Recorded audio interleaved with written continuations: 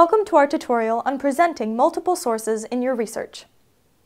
In this tutorial, I will give you some tips for organizing your writing by situating each source within the appropriate context and providing the relevant information your readers need in order to understand what each source contributes to your paper. When you are ready to begin outlining, ask yourself where in the scholarly conversation each source fits and organize your paper accordingly. You will almost always need to play around with the order to determine the best way to present the scholarly knowledge on your topic. When you are thinking about the ways in which to associate your sources, consider what they might be able to do for one another. A source might, for example, bring newer or stronger evidence that would strengthen a claim or substantiate an assumption in another. It might also extend or limit a claim by describing the instances in which it does or does not apply. Two sources may have very different ways of making inferences, and one may demonstrate or dispute causal or developmental relationships that have been inferred by the other. Likewise, two sources may have starkly contrasting arguments whose juxtaposition will demonstrate to your reader the range of viewpoints scholars have expressed on your topic. Along the same lines, consider the different perspectives or angles authors might offer about the same detail.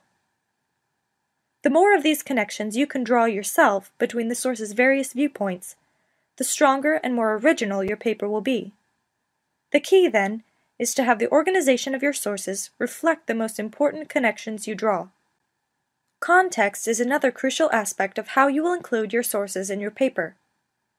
Be sure to introduce each source with an appropriate transition, giving background information that situates the piece in relation to the parts of the scholarly conversation you have already addressed.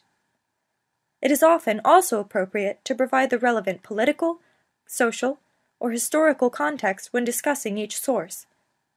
This is where your knowledge from the analyses you have already conducted becomes extremely important. Now, remember how you evaluated each source and remind yourself of your reason for choosing it.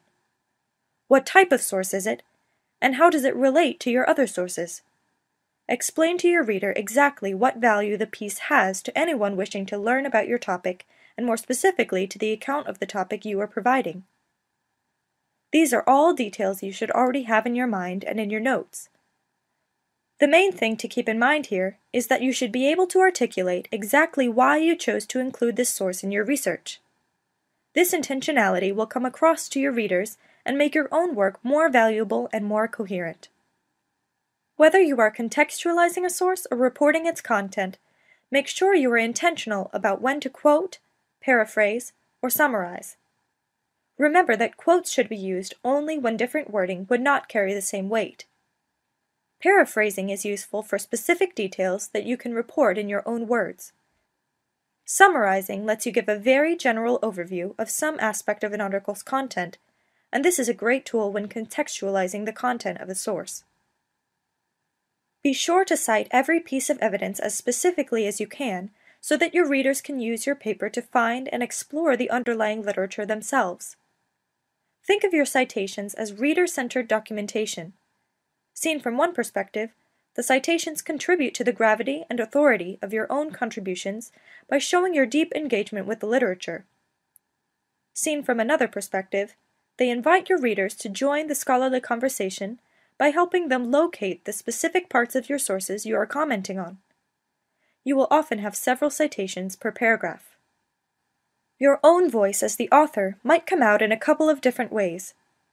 Sometimes your analysis will be interwoven with the introduction, contextualization, and presentation of evidence. In these cases, you will want to be sure that you are using clear signposts to differentiate your voice from those of your sources. Often, however, you will introduce and present evidence without providing an explicit analysis. In these cases, your analysis will generally follow the quotation, paraphrase, description, or summary of a source and will help to demonstrate how this evidence fits into your ongoing discussion or investigation. You will rarely, if ever, want to let a source speak for itself. You will want to make sure your reader understands what you are making of the evidence and what it contributes to your paper. Having a firm handle on the content of the source and understanding the ways your sources relate to one another combined with intentional organization and reporting of information, will allow you to write a strong paper that showcases what you know about your unique research question.